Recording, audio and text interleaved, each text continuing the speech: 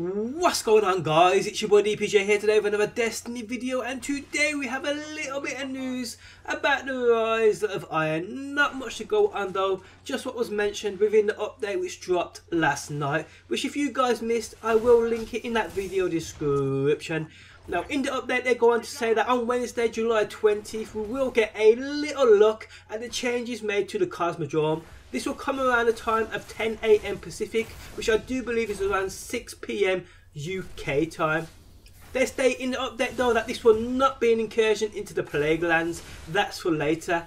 Before your adventures into the new territories begin, you're invited to join us for an exploration of how the world you know has changed with the passage of time.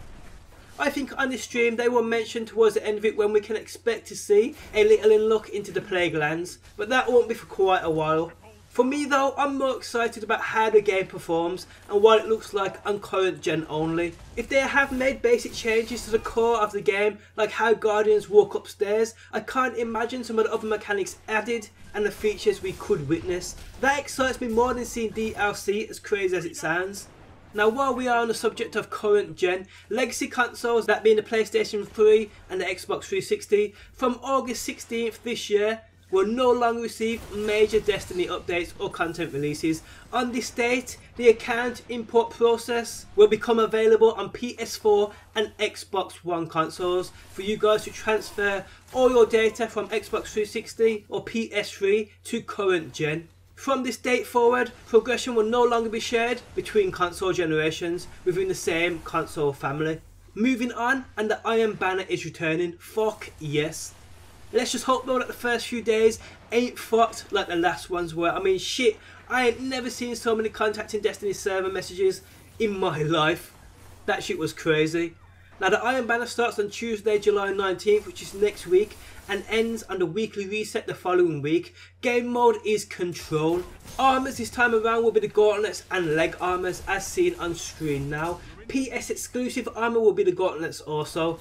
Iron Banner weapons we will see are the sniper rifle, which could be interesting seeing some of the rolls people get, and the pulse rifle. Again, could be great with the right rolls. So yes, Iron Banner next week. I personally cannot wait.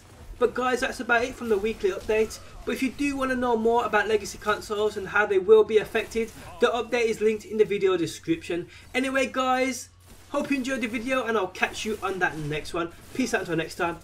Peace!